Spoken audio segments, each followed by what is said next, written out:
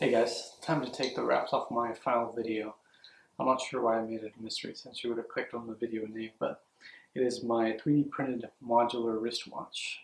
It's made up of three 3D printed parts, an outer case. There's three different designs of these, so you can switch them out to like a dive watch, a classic watch, or I've got this sort of alternative style watch too.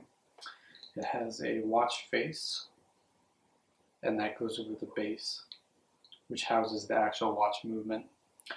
I purchased two different watch bands, and so between the two bands, three outer case designs, and basically any color you want for the three 3D printed parts, you can have a ton of different combinations for the watch, and that was kind of the intent of the design.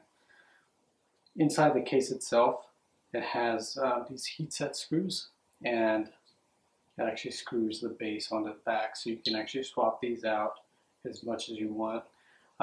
At the moment, it's more of a concept. I'm not sure how practical it would be to disassemble the watch each and every time, but they're relatively cheap. You could probably make a couple watches cheaply.